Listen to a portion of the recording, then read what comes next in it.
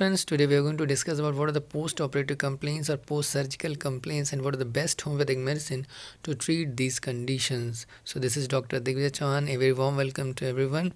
Please do like and share our video, and if you didn't subscribe our channel, please subscribe us. Let's start. Friends, we have number of patients which complains in our clinic that they had a surgery many years back or sometime 2 or 3 months back, and now the pain remains at the point of suture or underneath the skin of suture. Next to that, there are post-operative gas pain. Yes, if there is abdominal surgery, the patient suffers from post-operative gas pain. Means there is formation of gas in abdomen which causes pain. Next to that, there are patients which complains of retention of urine after the operation or difficulty in passing urine after the particular operation or surgery. Next to this, many a time you had heard a complicated case of pregnancy, the mother has to gone through a surgical or a cesarean operation. So before going to the cesarean operation, the surgeon or the anesthesiologist give an injection to that mother in the lower back area, yes, the lumbar area of the mother, and that is a anesthesia or analgesia.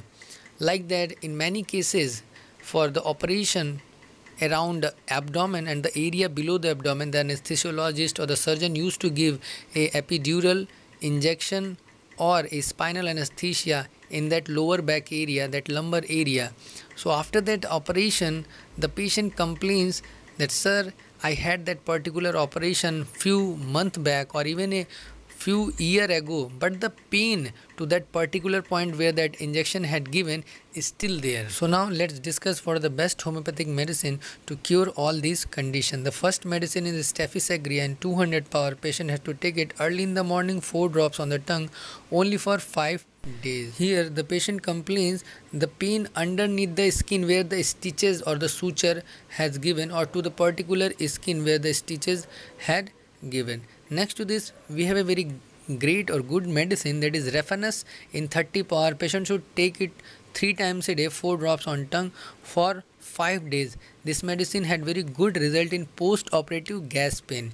Yes, if the patient had gone through the abdominal surgery, he will complain that, sir, I have pain in my stomach because of gas. So Refanus is very good medicine and it has very miraculous result in that condition. Next to this, the medicine for post-operative retention of urine or difficulty in passing urine, we have a Causticum in 200 power. Patient should take it early in the morning, 4 drops on tongue, only for 5 days. Next to that, friends, we have a medicine Bellispar in 200 power. Patient should take it early in the morning, 4 drops on tongue, only for 5 days. Here the patient will complain pain in the deeper tissue where the suture or the stitches had given. If the pain is superficial, then we are giving Staphysagrine 200 power. But if the patient is saying, sir, I have pain in the deeper tissue, in the deeper part where the suture had given or the stitches had given, so we have to give Bellispar in 200 power, and there is very good result in such cases. Next to that, medicine for lower back pain because of injection or spinal anesthesia given to the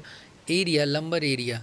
The medicine is Hypericum in 200 power, should be taken once in a day, early in the morning, 4 drops on tongue for 5 days. Along with that, patient should take Hypericum mother tincture 20 drops, mix it in half cup water, should be taken 2 times a day for 15 days, and patient will cure permanently after taking medicine for 2 to 3 weeks. So guys, this is all about post-operative surgery and its homeopathic treatment. Please do like and share our video, and if you still didn't subscribe our channel, please subscribe us. Stay healthy. God bless you.